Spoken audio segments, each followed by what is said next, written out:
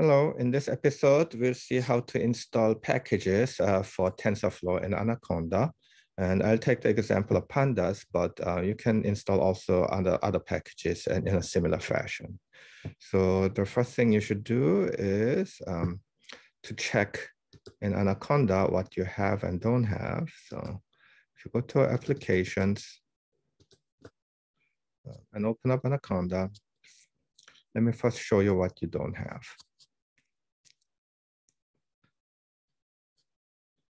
Okay. In your base, which is when you first install Anaconda, there's the folder environment that you had. And if you click environment, you can quickly check what kind of packages you have.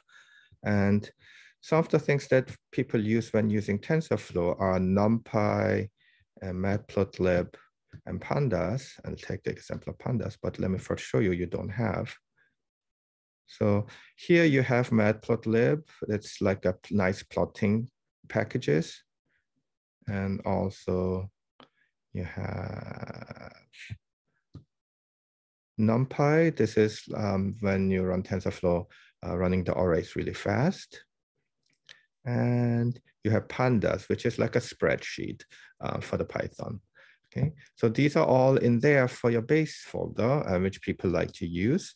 But if you go to your TensorFlow that you install the virtual environment, and let's go to the environment there. Let's see, do we have Pandas P? And we don't have it, isn't it? NumPy, actually, fortunately, we do. We do not have Matplotlib here, isn't it? Okay, so let's see how we install, for example, Pandas. So the first thing you do is that I have to know what comments I need to type. And the best thing to do is to go to Google and search for Anaconda install Pandas. I want to install Pandas in Anaconda. And there is usually one of the top 5 menu. If you look for it, there's a Panda Anaconda org and how to install. This is the command that you want to type if you want to install Anaconda. But where do I type it? You go to the magnifying glass here to search. And what do I search? For the terminal. That opens up the command window. But this is in my root directory, the base, not the TensorFlow environment I wanted. So I have to move to that folder. How do I do this? Conda activate TF26 was the environment that I created. Okay. Now I am at TF26, and here is where I type these commands. Install -c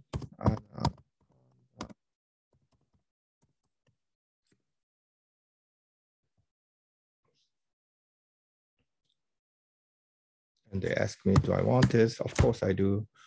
So yes. And some packages are large, so it may take a minute. Some are small. It takes like a few seconds to do this. But eventually it's done here in TF26. If you want to try yet another example, let's just keep this window on. For example, Anaconda install Matplotlib. This is like a plotting package. And here Matplotlib Anaconda org. What's the command? Well, there are multiple choices. They're stored in several places. So we can just take the first line here. Okay.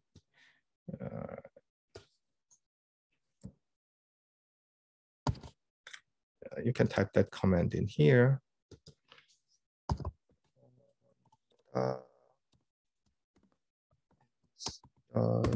-c.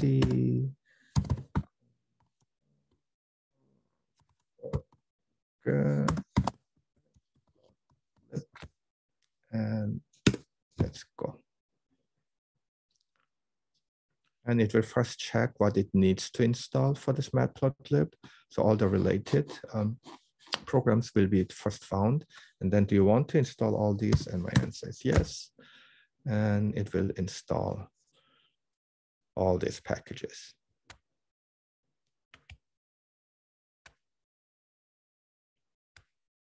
right? So it's all done. So how do I know it's done? Well, if I go back to my Anaconda